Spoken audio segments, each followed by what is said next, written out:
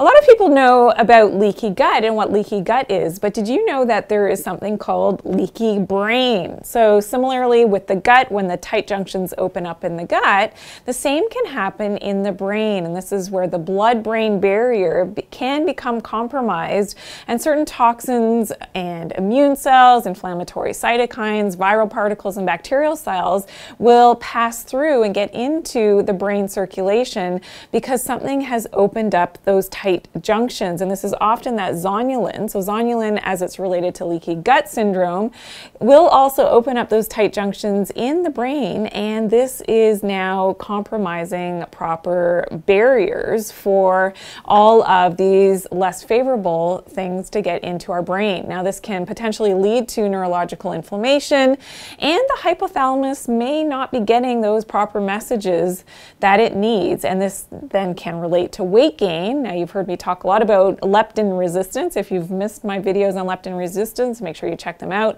But this whole connection between the hypothalamus and getting that proper brain signaling from the leptin is very important. When we talk about now the brain, it does have that woven mesh-like structure that surrounds it, and it's made of astroglia cells. When we do have this inflammation in the brain, now there are negative feedback loops that will further compromise that blood-brain barrier. And now a lot more of those toxins and other particles will pass through into the brain, causing that neurotoxicity. Now the leaky brain can cause severe issues with detoxification if it's not identified prior to the chelating of certain toxins, especially heavy metal toxins. So this is something that you definitely want to investigate.